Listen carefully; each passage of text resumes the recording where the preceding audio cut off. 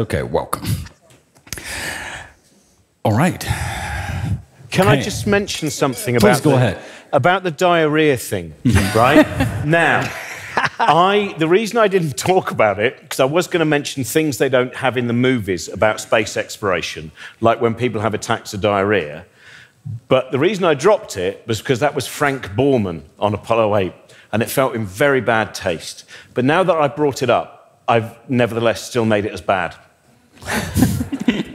You should have mentioned it. By the way, during your talk, we were sort of sitting on the edge of our seats because most of the things, well, at least at some point during the lecture, were not the things that we actually talked about. You're going to talk about. So, but yeah. Is that the usual way you actually go about things? Okay. I was doing a Douglas Adams event there's a book that's recently come out of all kind of just Douglas Adams sketches that he left behind, stuff that he did very early on. And the woman who was doing the captioning for the event said, "Can I see your speech?" And I went, "I'm really sorry, I don't really do a speech thing." She said, "What are you going to talk about?" I said, "I think at this moment I'm going to talk about this, but it may well not be." And then the guy before me was John Lloyd, who actually produced The Hitchhiker's Guide to the Galaxy, and he mentioned Niels Bohr. So that was the end of that. So I did 15 minutes on Niels Bohr instead, because it's like my brain will just... It's the great story of Niels Bohr. I'm sure you know this. You know, Niels Bohr was at Wolfgang Pauli when he went to watch a lecture by him, and he went up to him afterwards. He went, "Just so you know, we all think your idea is crazy, but is it crazy enough?" Which I think is a great look at kind of... And the other one is when his lucky horseshoe. Niels Bohr had a lucky horseshoe, and someone went in one day and said, "Niels, you're a scientist. You can't believe in lucky horseshoes." He said, "I don't, but apparently it works whether you believe in it or not." So. All right, let's start with the usual question that we actually ask our guests at the beginning. You've been in Bulgaria for, what, like 24 hours now, like close to 48. Any first impressions that you want to share? And please be kind, or don't. Amazing place, fantastic place, great people, and wonderful atmosphere. I really had a great time. Really a great time. No offense taken. Yeah. Yeah, I mean, it's been super today, and walking around the city last night. I mean, it just looked beautiful. Right. I'm not sure I want to hear your answer. Well, one, I wish I'd owned a spray paint store here in 1994 because I would be a millionaire. My son loves Bulgaria and has never been here because he plays GeoSpotter. I don't know if you know GeoSpotter. Mm-hmm. And he says, "I always know when it's Bulgaria or Sofia because there's just lines and painting on every single building," which I just kind of... Right. I love... What I love is... like I said in the talk, the gallery was utterly fantastic and the art was beautiful, but I really...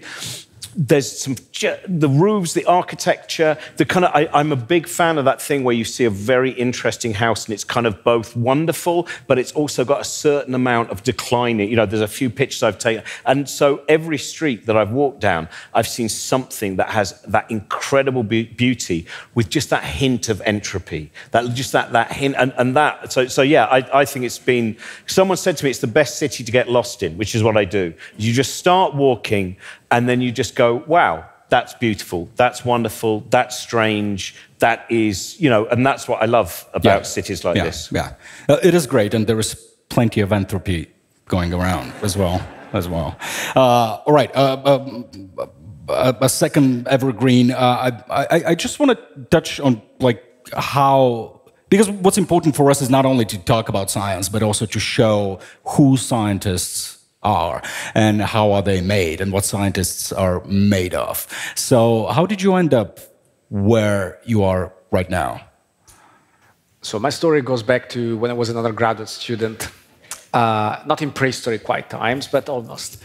And so I wanted to be an astronomer at first. But so I duly signed up to the astrophysics, astronomy week away in the mountains. And so we went out there with the telescopes to try and do observations of binary stars. This was in the Swiss mountains, by the way, because I grew up in Switzerland. Unfortunately, it was cloudy. So here's we got the word without stars, already haunted me then. And so because the sky was cloudy, we couldn't do any nighttime observation. And so instead, we resorted to looking at the sun during the day through clouds to see whether you could see some sunspots or whatever we could find. And the professor in charge told us all, you know, whatever you do, because you're looking at the sun, never look at the sun through the telescope directly with your eye, because that's a mistake you will only do twice in your life. Once for each eye. You remember Donald Trump when he was looking at this? Right, yeah. Through a telescope is worse, right? Sure, because you can be instantly blinded. And so I was trying to point my telescope to the sun, and the sun is the largest astronomical object in the sky, right? It's not so small together with the moon, and I couldn't get the sun to project an image on a piece of cardboard at the bottom. And so I was so frustrated and so annoyed with myself that I did the one thing that I knew I must absolutely not do. I bent down and looked through the eyepiece, and I realized a fraction of a second too late that this was now a big mistake that I was making. And I stood up and I realized, my eyesight had been saved by my ineptitude, because the thing is, the lens cap had been on all the time. Oh my God. So that's when I knew I was not cut out to be an observational astronomer, and I went to theory instead. Okay. We did speak in the beginning that it takes a very special type of person to explore the oceans, because the ocean is very vast and it's pretty similar to space. So what kind of person are you? I kind of like my own company quite a lot, which I think is quite important. You've got to be, when we go to sea, we go for a minimum of 3 or 4 weeks. And I've been at sea for as long as 3 months at a time. And so you've got to just sort of putting your hat down and going, right, this is home for the next while, and I'm just going to live here, and it's going to be good, and it's going to be fine. And I am that sort of person, which is good as an academic as well, because you can move around and go to different countries and things. And I love the sense of solitude, so I'm really happy working out on deck at night. You see me looking respectable, but my happy place is in a pair of big fur-lined rigger boots and a hard hat on my head, and looking very much scruffier than this. And I can just be happy on deck working all night long. I just love to be on the ocean. And when I've been on land too long, we say that we're seasick, that we're missing it, and we need our vitamin C, and then we shoot off to the ocean again. It's funny. We've been doing this for almost a decade. I never met a scientist who is not happy with what they do and with their life. But I have met plenty of comedians who hate themselves and the lives that they live. So, what is your story then? Well, I don't have the concentration to be a scientist. That's the trouble. Is that I think what we have, with both of you is that ability to keep focused on something, and when it doesn't. Can I just say, by the way, Roberto's book, which I only just started reading last night, is really worth your time if you haven't got it already, because what I loved about it is the humanity in it. It starts off with a story of love, which is his not the love of science, the love for the person who became your wife, and it's that's one of the things that I think is beautiful. Also, in a lot of the scientists I know you've had before, is they're very good at also having the human contact. It doesn't become an isolated thing. But for me, I'm not a miserable kind of performer at all. I used to, going back to the ADHD thing, and I've talked a lot more in the last few years about kind of neurodiversity and stuff. I used to have a very, very powerful voice that was perpetually criticizing and was really negative, and that went on till 2 years ago. And then a combination of a diagnosis from a stranger whose area of expertise was neurodiversity and a small amount of kind of anxiety medication has meant that for the last 2 years in particular, but even before that anyway, everything I do, I try and make sure it's filled with love and wonder and excitement. And so I am the antithesis now, is because I'm one of those English people who actually wants to go up to people and say, I love what you do. I'm not waiting to go up to someone and go, oh, brilliant, that's someone who did something I thought was rubbish. And there's a philosophy which I think is, I can't remember where I first read it. It's this philosophy that comes from, someone said the difference between falling off a bar stool in London and falling off a bar stool in Dublin. They said if you fall off a bar stool in London, someone goes, ha, ha, ha, you fell off the stool. And if you fall off one in Dublin, someone goes, ugh, I did that on Monday. And they help you back up again. And that, to me, is a full philosophy of life, because in that, do you want to enjoy your brief superiority over someone else who's fallen over, or do you want to bend down and get them back up and share that experience? And I think when we do that, something wonderful happens. Oh. It's something else when you actually include comedy in science communication. And why do you reckon this actually works so well? It's like a secret gateway to comprehension and to appreciation of what is being said. So you as a comedian, I mean, what do you reckon? I mean, why is that? I think it reduces the threat. I think people feel very threatened sometimes by ideas that they can't comprehend. And so the moment that they see an idea that they go, I don't really understand that, your brain seems to shut down. But if you can, you know, what I do is hopefully I can excite people about ideas enough that they will then go to your work and they will go to your work and they'll go to someone who's an expert. I'm not there to provide any sense of answers or the new questions.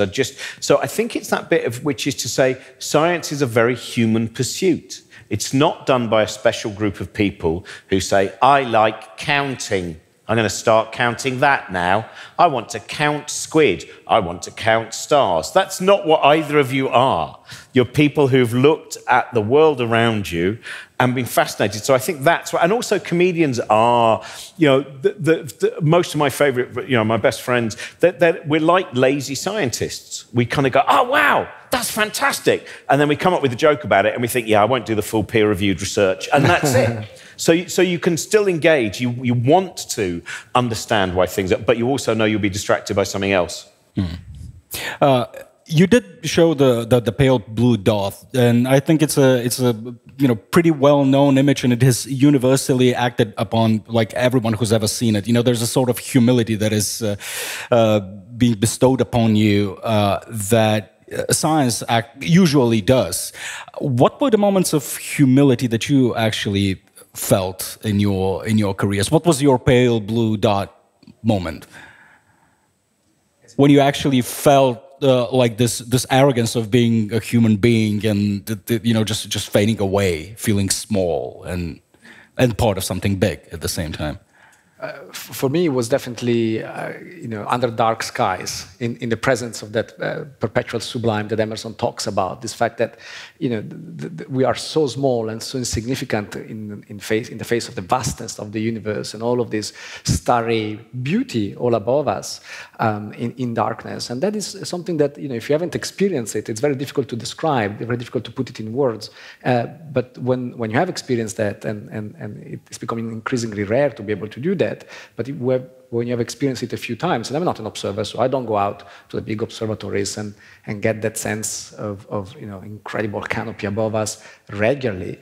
But even if you experience it only once or twice in your life, I think that's enough, because it puts a seed inside you and it puts everything into that cosmic perspective. And so that is a moment of, I guess, both extreme humility and feeling small and insignificant and lost in that vastness of the cosmos, but also, like Robin was saying earlier, there's mixed in with that this sense of wonder at actually being one of those rare configurations of atoms that have come together in such a way that are actually able to appreciate that very same feeling at the same time. So it's a combination of feeling small at the same time wonderful because you feel so small. Yeah, with the sky, it's a pretty universal experience as well, which you were describing there. Can you find the same thing with the ocean? Yeah, so the first time I dived in a submersible, so it's this really very small acrylic bubble with two of us in it.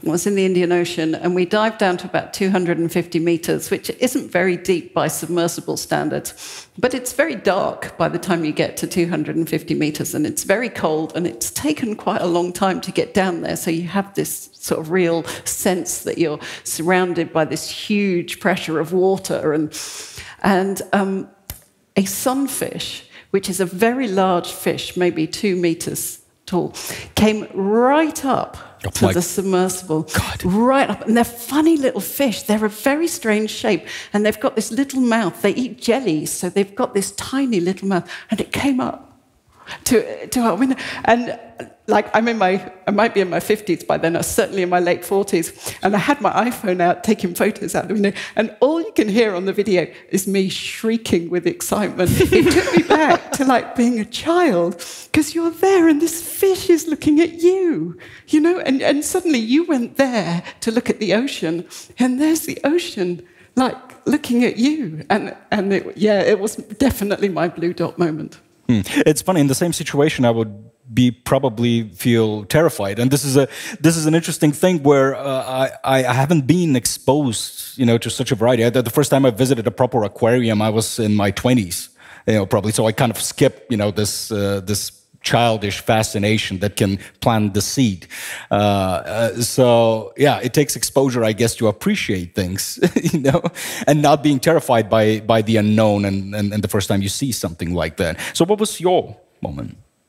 I don't know if there was one thing I remember, it was only about 15 years ago. Already I'd started doing the science stuff, mixing it up just because I wanted to get it more out there. But I just remember sitting on a train, again, another train that wasn't working, and staring out of the window, and it was just in the Lake District in the north of England, and suddenly thinking about how there was more life in that square that I could see out the window than there was in the rest of the solar system, and possibly in the rest of the galaxy. That we wouldn't know, but just the amount of life.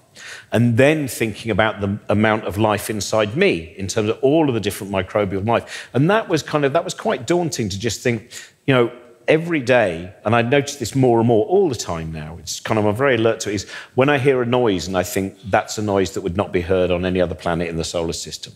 That's an experience, that's a colour, that's and I think once those senses started to sharpen, then that just, and that hasn't gone away.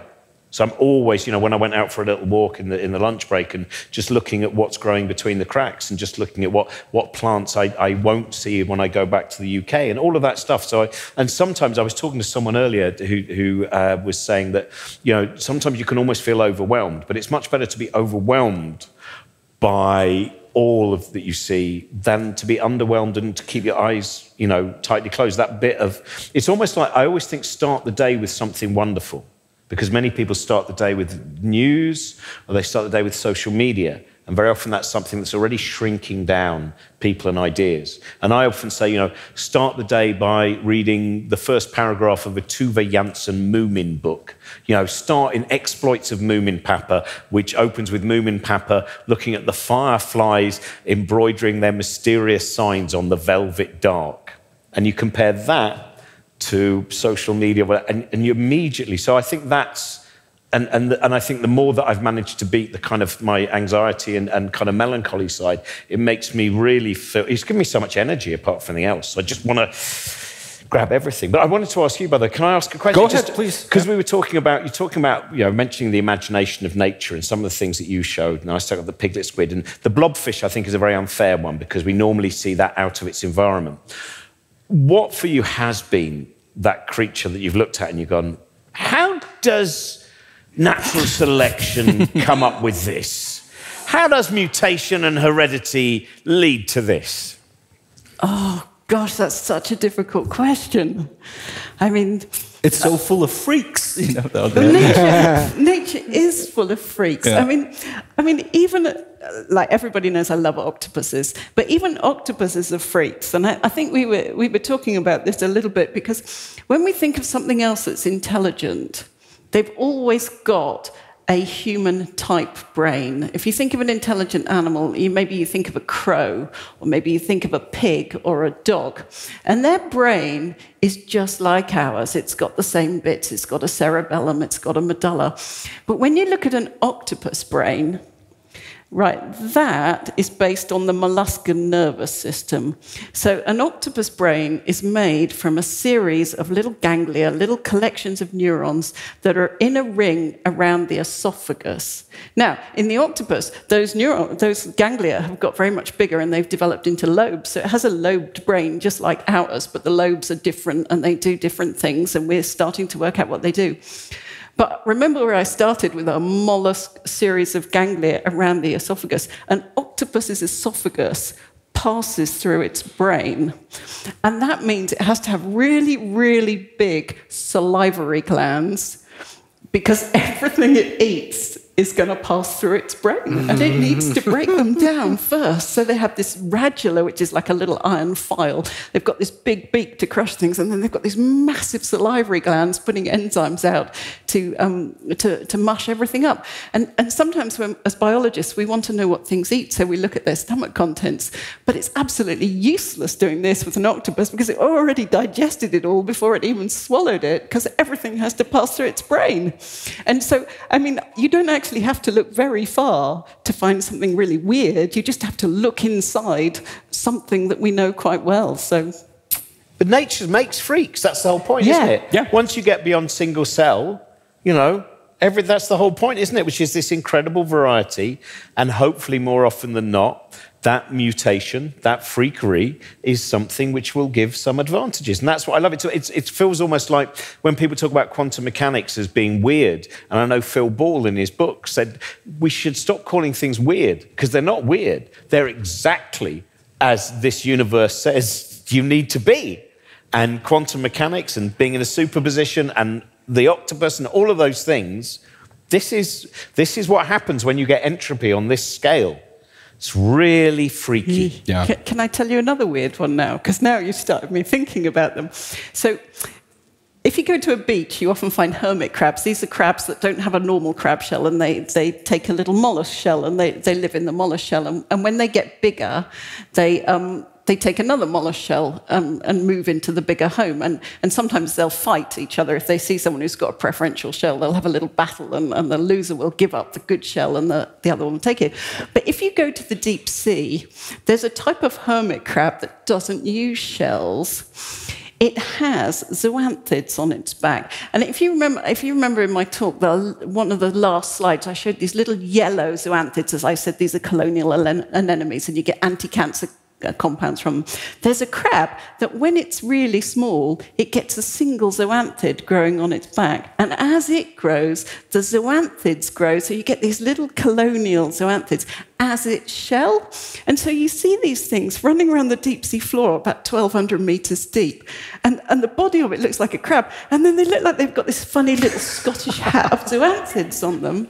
And they're just scurrying around like crabs. So there's another weird one for you. Amazing. Sorry, I had to get that in. Yeah, but the octopi are so extremely peculiar and weird that I often stumble upon like ideas and theses that they're the closest thing we know to an alien. They're so different from what we know about how life usually works and complex creatures, how they actually are.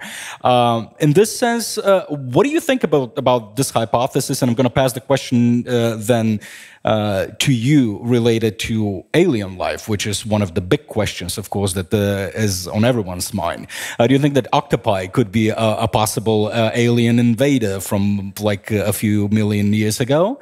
And how plausible from a biological sense is that? Well, in terms of the existence of alien life elsewhere in the universe, I'm pretty sure that there is life out there. Just it's a numbers game. We now know that about 50% of the stars in our galaxy has got a solar system, and therefore there are 300 billion stars in the galaxy, 150 other billion opportunities for life to have arisen elsewhere in the galaxy alone. And so the question is not very much whether there is life out there. The question is, can we find it? And we are on our way to finding it, because in the last few decades we've amassed over 4,000 exoplanets, planets that go around other stars. And some of them have conditions that might be conducive to life. Now, depending on how you define life, right? Because, of course, we're for now looking for conditions similar to ours, water and habitable zone, essentially taken out of the blueprint of our planet, because that's the one thing we know about life. But it might be that life is weirder still out there, and it might thrive in completely different conditions and give rise to completely different organisms and solutions that we cannot even dream of. But my bet is that within our lifetimes, we will see signs of life elsewhere in the universe, which would be a really huge, revolution for our way of thinking about ourselves. We are not alone. Whether they are anywhere nearby, I don't think so. But they're out there, and we will find them. Can I just ask, just on the back of that, because I know a few physicists, cosmologists, and Brian Cox is one of them, that to me, it seems preposterous to be as definite as he is about the idea that there cannot be intelligent life within our galaxy when you're talking about those numbers. And yet, when I remember doing a show about it, and everyone was like, no, there can't be, though, really. I mean, it's very unlikely. And I thought, but we know nothing. We know so little. I mean, the number of solar systems you're talking about, the difficulty of communication. I think it sounds to me a very arrogant proposition that can't really be backed up by evidence, can it? I agree, because there are two big dimensions to this question. One is the distances and just the numbers and the immensity, and let alone the fact that we were talking about numbers in our own galaxy alone. Other galaxies, of which there is 50 billion other galaxies in the visible universe alone, and each one of them has got another 200-300 billion stars. Obviously, we cannot scan them all. We cannot see signatures of life so far away. But it's just a numbers game, really. And so, but even if we limit ourselves to our own galaxy, there is the other dimension, which is the dimension of time. The fact that we've only been around for 50,000 years. We've only been sending around radio signals for 100 years. We've only been sending space probes for 50 years. And any advanced civilization might have arisen at many different times in the history of our galaxy. And if we're only ever so slightly out of sync, which 50,000 years is nothing over the timescales that we're talking about, we might just miss each other, with ships passing in the night, or their signals might take thousands and thousands of years to get to us, by which time, who knows whether there's going to be anybody around here to pick them up, and vice versa.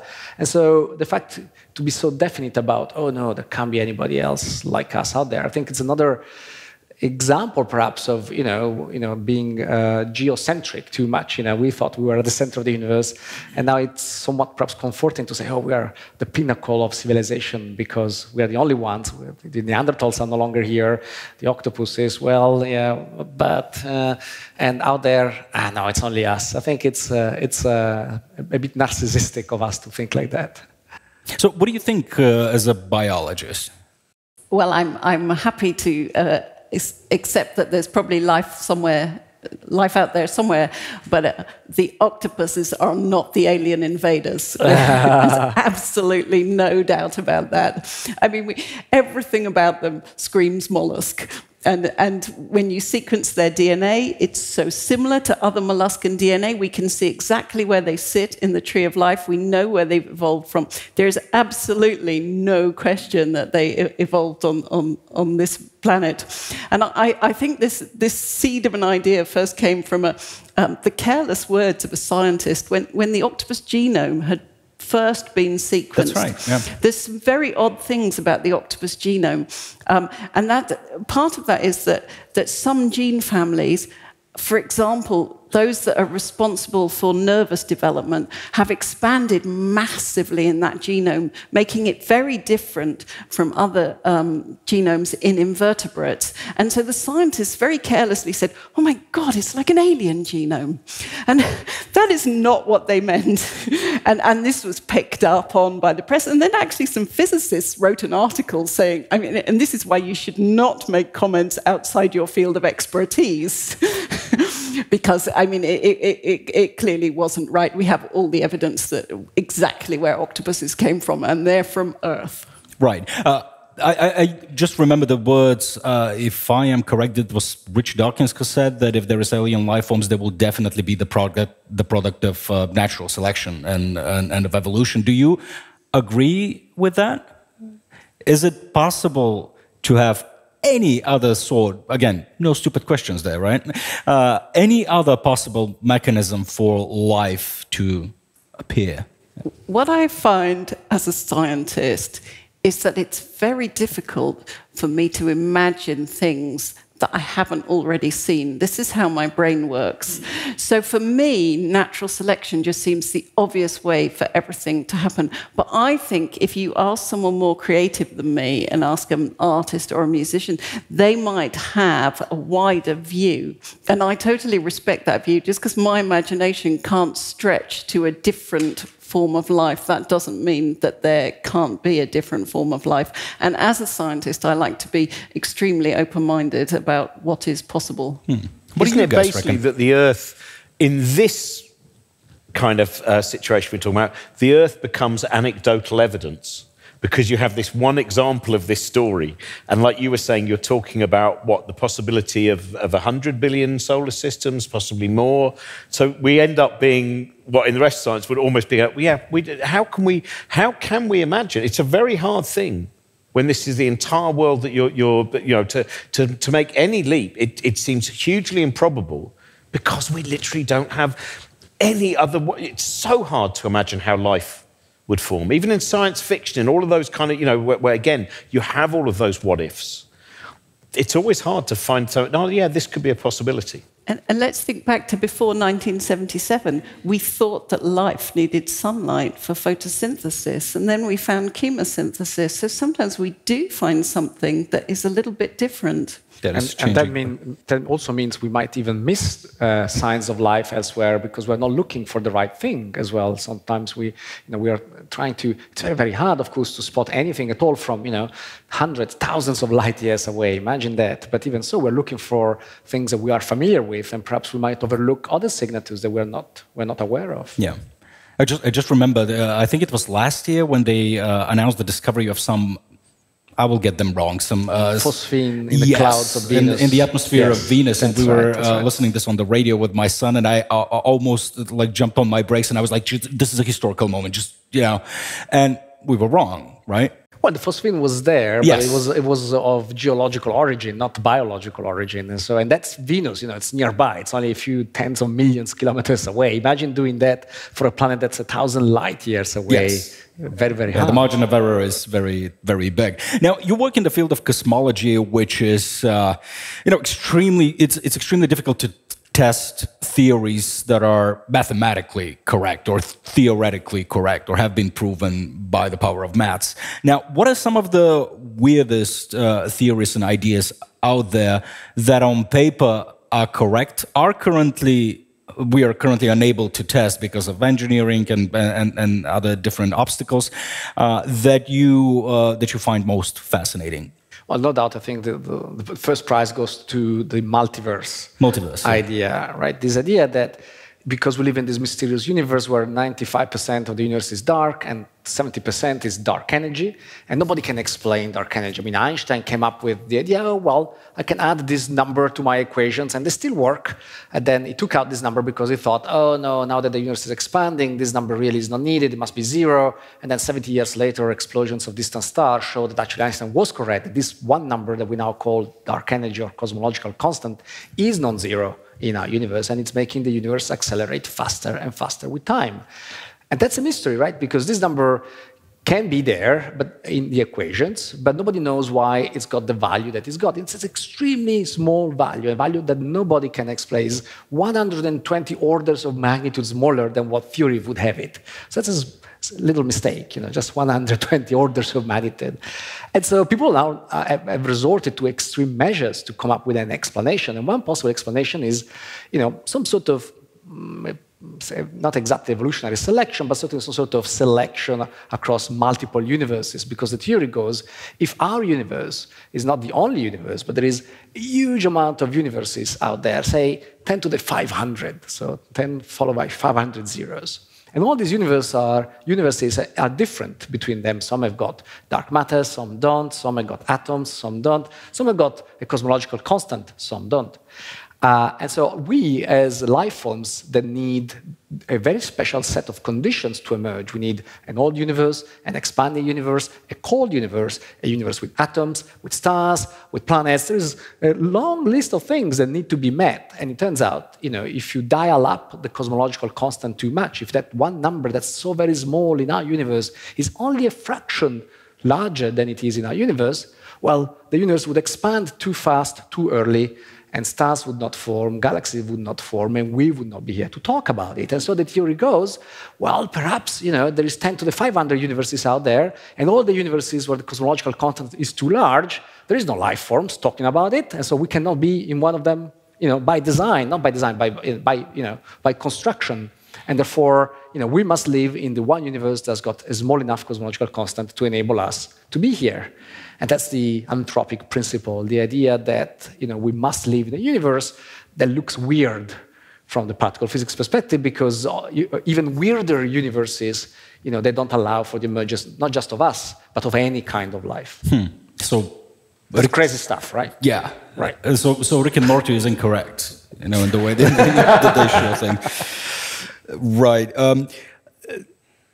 Why do you think we are neglecting the ocean to a certain degree?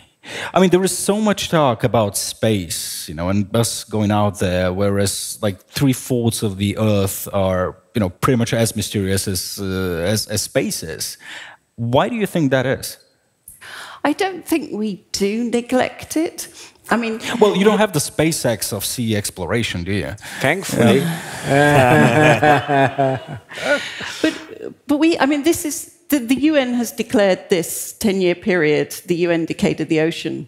I mean, they have added for sustainable development on the end of it, so there is very much a move to use the ocean as sustainably as possible. And that's...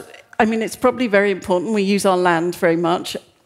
The deep sea is a little bit special because sometimes we talk about that as it's very difficult to use the deep sea sustainably. Anything you take out of the deep sea, it's kind of like mining. The fish grow so slowly. We get this lovely little fish called orange ruffy. You might even have eaten them at some point if you've been in a posh enough restaurant. And they live to 140 years old. They don't reach maturity till they're 30. And even when they do, they don't breed every year. That sounds like Italian men. Yeah, we're going to say, I know they people don't like live mom until they're 40 or something. So there's lots of the deep ocean that you can't use sustainably. And I think that probably reduces man's interest in it to a certain extent, because we have always gone into the ocean for food initially.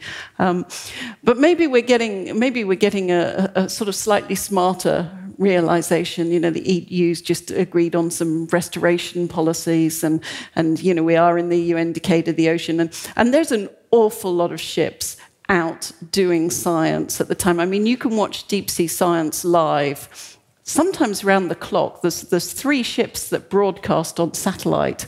They broadcast their ROV dives live. There's Oceanus Explorer, Falkor 2, and Nautilus. And you can just get onto Google and watch their ROV dives live. So there is exploration going on all the time. Of course, it's expensive, like space. It's not as expensive as space exploration, but that does sort of limit some of the exploration to the oceans that are surrounded by the wealthier nations, certainly. And I think there's a big acknowledgement that we as scientists have work to do to help build capacity in some parts of the world so that those oceans can be better explored. Right. A question for you, Robin. You quite eloquently describe the way that you observe and consume the world around you and all its beauty and detail. What is interesting for me is that a skill or like a personal philosophy that you acquired later in life, or you managed to maintain this proverbial childish curiosity that allegedly all kids have? I think there was a battle, because the battle with the negative voice meant that I always wanted to do those things and explore those things, but also had a tremendous sense of kind of, personal failure and all of those things. So I think it was always in me. I was always excited by lots of ideas, but I also think a lot of people who are excited to be in the world and want to explore lots of ideas are kind of immediately, Brian Cox will always say, why are you asking that weird question? Why did you say that weird thing? That's weird, that's weird. And so I think some people who kind of maybe have minds that don't seem to fit in as exactly as sometimes the linear route people want will perpetually be called, and I think it's true of scientists as well. There's enough scientists I know who get called weird and strange, and why do you believe that old nonsense, and whatever it might be. So I think that was what was hampering me, but I've certainly not, nothing that I've done has been some grand, deliberate gesture. So when I started mixing up science and comedy and music, I started, I thought, all right, I want to get some particle physicists on the show, and I want to get an epidemiologist on the show, and I want to get a geneticist on the show, and I would basically hide them in a cast of comedians and musicians that people knew. And then I'd go, now please welcome this particle physicist. And the audience go, what? We didn't know there was going to be science here. And then they would come on, and afterwards people would go, well, that was kind of interesting. So, but it wasn't done as, what led to the Infinite Monkey Cage and these big tours and stuff. People used to say, why are you doing that? There's no money in it. And I think it's because I'm driven as much as possible. Once you go, okay, I can pay the bills, I want to create weird things. I've always wanted, but I did have a period of time where I was working very hard to try and turn myself into the shape that I thought I was meant to be. And I think a lot of people do that. I think there's a lot of battles of trying to turn yourself into what you think is acceptable. And actually, it's far more fun to hang around with people who many people think are unacceptable. Sure. Within certain parameters. Right. Yeah, I guess the question suddenly realised that could really be misinterpreted. I guess the question is related to the fact that it's very difficult to escape the mundane. There's a question here about the 9-to-5 kind of job, and then you go back and have to wash the dishes and all of that. And it's how do you calm your brain down? How do you release all that pressure in order to focus on the damn flower that is there? It feels to be like a superhuman ability sometimes. But we've never had more spare time. This is another side of it, which is, one of the things that comes with curiosity is we look at the majority of the history of human beings. Once farming came in, terrible mistake. We would, and once you start to get people going, you now have to work here, and you get to that kind of Charlie Chaplin modern times image. But now we've entered a period of time where I think very often we haven't quite noticed that we're having our time taken away by some, when you do get caught up with certain kind of social media things, or you spend too long being angry about something that you can't even change on a news media or whatever. So I think there are more things that distract us, and you have to be quite conscious sometimes of going, why am I watching this? I don't even enjoy this. What am I doing? Why? It's like one of the things that I sometimes say when I do library shows in the UK, and it creates a tremendous amount of shock, is I say, just because you've started a book, you don't have to finish it. And the audience go, huh? What? And then they go, ooh, yeah. And I had this old man come up to me, he said, I'm stuck in this historical novel. I've been reading it for 6 weeks. It's awful. Every day I almost dread going to bed more than I did the day before, because I have to read more of this bloody book.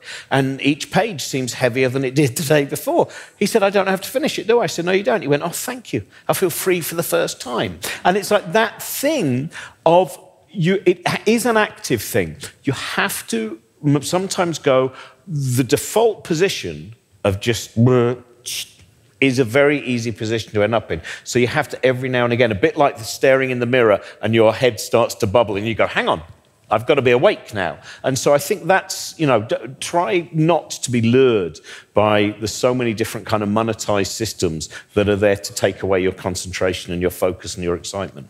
Yeah. Time is something that we can never take back, right? Yeah. So, yeah, it's excellent advice. Aren't you afraid, when looking at the deep ocean, that, yes, we are uncovering amazing species, things that can help us out in creating new, groundbreaking medicine. But at the same time, aren't we afraid that we're going to release something that we don't want to release? Is that even a biological correct hypothesis? That it's something like the permafrost, it's melting and a very old virus might come up and just kill us all. Is there such a thing for the ocean as well?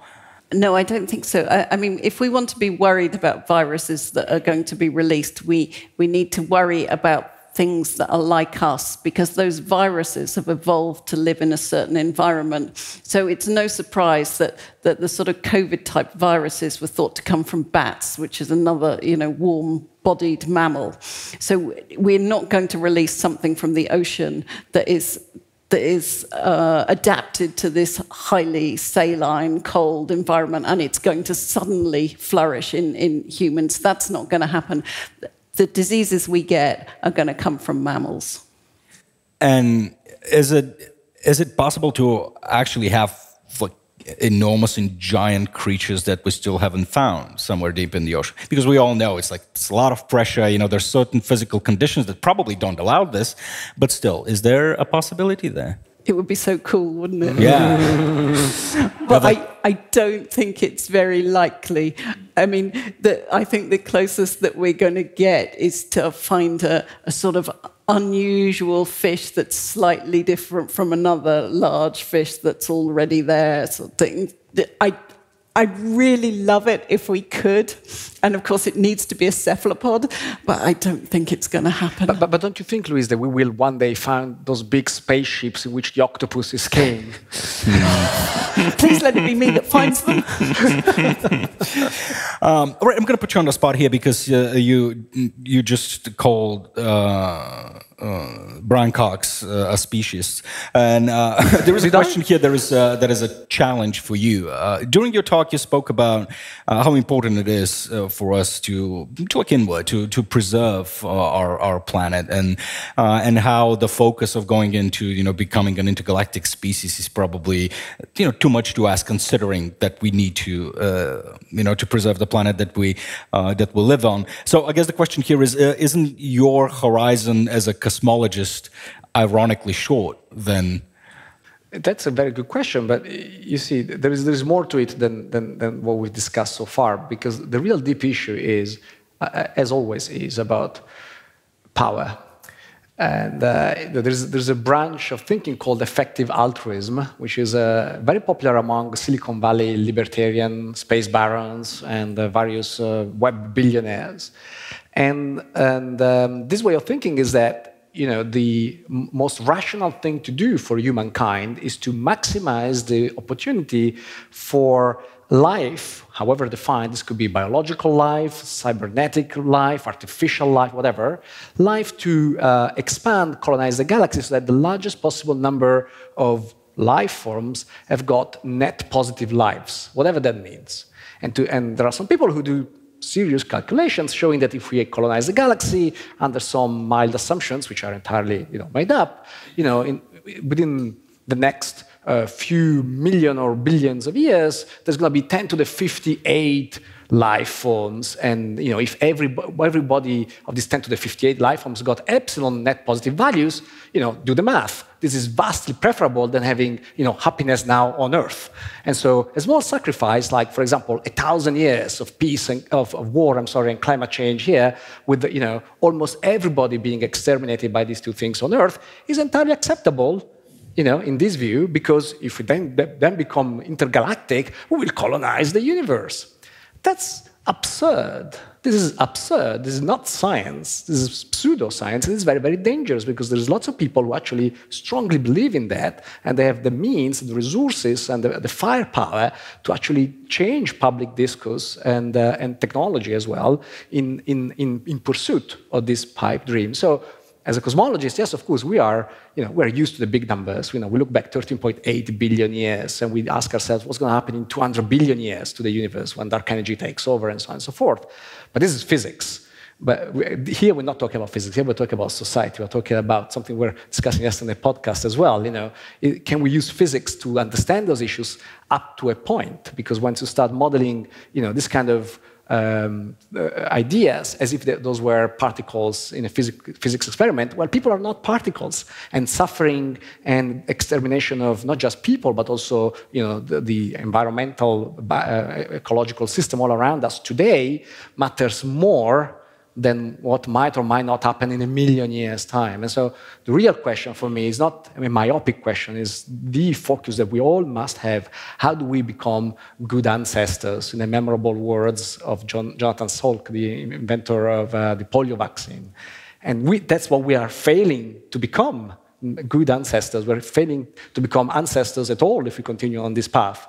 And thinking about the next 200 billion years doesn't make sense if we don't make the next 100 years. I mean, right. It's a very specific question for you, Robin. What is your favorite science-related joke? It is, my favorite one remains the Heisenberg speeding down the freeway joke, which I'm sure you know, which is Heisenberg speeding down the freeway, and a policeman pulls him over and says, "Do you know how fast you were going?" He says, "No, but I know exactly where I am." So that's... I think that's the first one that I ever kind of heard, and I thought that's a good one. Yeah. What is I've met quite a few comedians, and they have this. I don't know whether it's natural or thought skepticism towards the world, meaning that they seem to me to be more inquisitive, more skeptical to ideas. They're very rarely religious, for example. Is there a relationship between comedy and that type of thinking? You would love to say yes and say my tribe are good, but it was a very interesting thing to watch, in particular during lockdown, in particular during COVID, that I suddenly went, whoa. There's also a lot of conspiracy theorists in, and it's that, I mean, I think one of the things that can happen, not just with comedy, but generally is that a career like that, which is feeding your ego very often, if it doesn't then work out for you, you have to work out a way why you haven't become the arena-based comic or whatever it was. And I've noticed a surprising number. So I think it can go both ways as well. I think there are certainly probably the ones that you've met, and certainly most of my friends, I would say, are working hard to be skeptics but not cynics. I think most of them, which is, you know, again, comedy can very easily then become cynicism. And I also think that I find it a little bit disappointing that some of the comics who've most loudly been the kind of atheist comics have also then really fed on being very cruel in their comedy. And to me, one of the great things that comes if you are not led by a dogma, if you don't have whatever scriptures it might be that says you need to hate this group of people, to then free choice kind of hate. So I think it's a lot more of a mix than you might imagine. But I do think that sense of being on the outside is something that will help, because you know you're going to a different town, like you're saying, that sense of solitude, you know. But I think it's not inherent in the whole breed of comedians. And also now it's become such a big industry, certainly in the UK, that it's got a very wide variety of people. There's about 200 comedians who are the only right-wing comedian in the United Kingdom. It's getting a really hard sales thing now. Right. All right, we are almost out of time. So by tradition, again, you already gave us lots of very inspirational thoughts and things to think about, but I'm going to give you the opportunity to address the public as final thoughts that you want to share.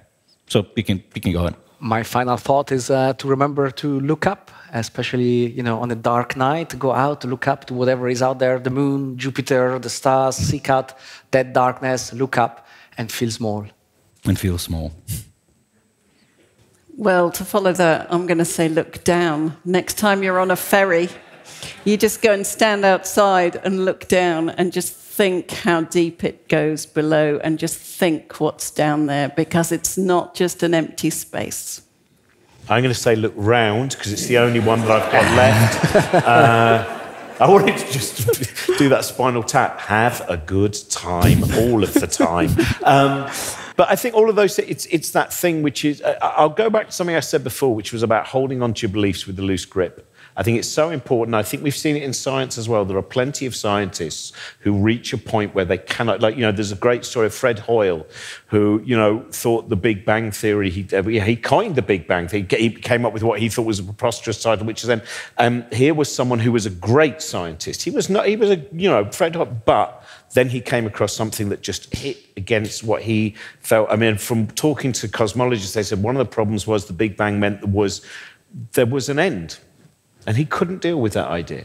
And I think, so that's the thing, is make sure, be ready to change. Be ready to be as malleable as you can. Be filled with the best form of doubt. Well, thank you very much for being part of this event, and thank you. Stay healthy. Thank you. Thank you. Thank you.